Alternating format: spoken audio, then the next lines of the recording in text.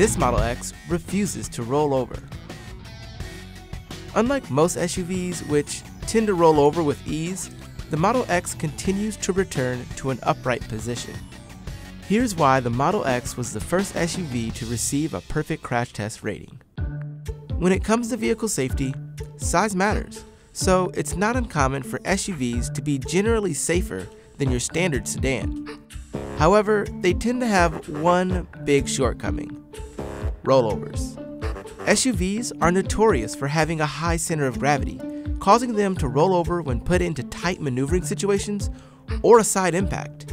Rollovers can result in the partial or full ejection of passengers from the vehicle, increasing the chances of injury or death. In 2016, rollovers happened in 1% of serious crashes in passenger vehicles, but accounted for 1/3 of collision-related deaths. Over the past 3 decades, automakers have been able to reduce the frequency of rollovers in vehicles with technology and more stable designs. However, once a serious impact occurs, it's just basic physics. A higher center of gravity increases the likelihood of a car tipping or rolling over. The National Highway Traffic Safety Administration, or NHTSA, is the only organization that tests rollover resistance.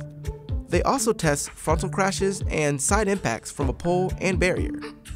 After each test, they measure readings from a dummy to determine how much damage a real person is likely to sustain.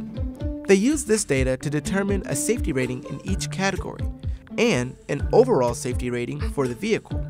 Amongst its many luxury features, the Model X hosts active safety technology, such as collision avoidance systems and automatic emergency braking. But what sets the Model X apart is its design. Like other Teslas, the Model X has a large, rigid battery pack located on the floor of the vehicle.